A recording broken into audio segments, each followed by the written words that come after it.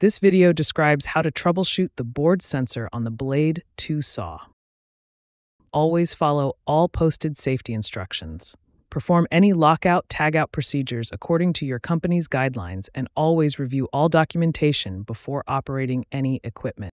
The board sensor, or load arm sensor, ensures that a board that is traveling on the auto deck is in the correct position to be loaded into the infeed rail by the load arms. When the sensor is set up correctly, it will function as shown in this brief clip.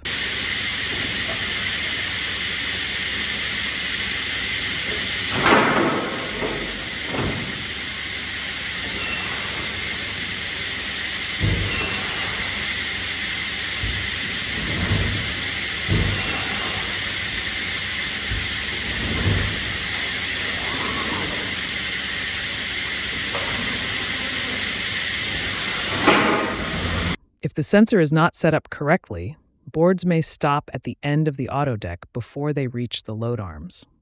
Or the final board in a job may be left sitting at the end of the auto deck. If boards are not consistently being loaded into the saw, complete the following maintenance tasks to address any potential board sensor issues. Step 1. Clean the sensor. Clean the window of the sensor with a soft, dry cloth. This will help ensure the sensor can send and receive a signal. Step 2. Check all cable connections to and from the sensor are secure.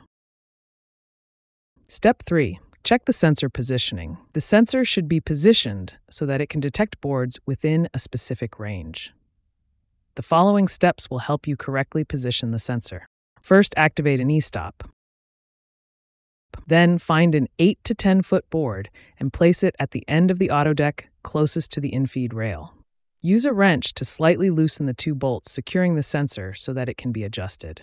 Position the board exactly at the start of the yellow guard at the end of the auto deck. If the sensor can see the board, it will display a solid green and yellow light. If the sensor signal is weak, the green light will quickly flash. If the sensor cannot detect anything, only the green light will display. Adjust the sensor so that the yellow and green lights are solid. You can also use a T-square or ruler to help align the sensor. If, with a board in the correct position, the yellow light on the sensor never displays, try adjusting the sensor gain. Use a flathead screwdriver to turn the potentiometer clockwise until the yellow light turns on. Do not continue to turn the potentiometer, as this may result in false positives. Now move the board so that it is positioned just past the end of the auto deck chain. Carefully adjust the sensor so that the yellow and green lights are solid.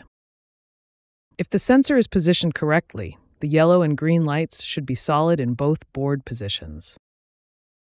If both lights are not solid in each board position, repeat this process and be careful to make only small adjustments to the sensor positioning. Once the sensor is set up correctly, tighten the bolts to lock the sensor in place.